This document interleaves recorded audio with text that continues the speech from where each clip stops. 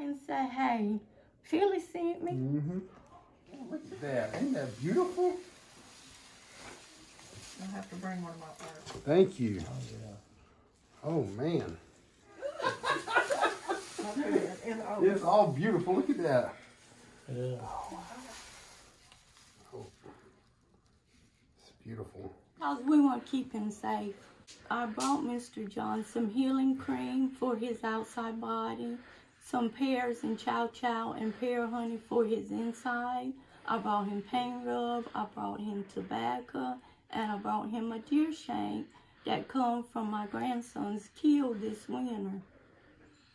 And I brought him these things, you know, to keep him safe and to help him so he can do what he needs to do. He's very interested in advocating for the art. I promised him I would bring him a painting. Well, I brought several things, including Tennessee spinner gourd, which is the smallest gourd that grows in the world.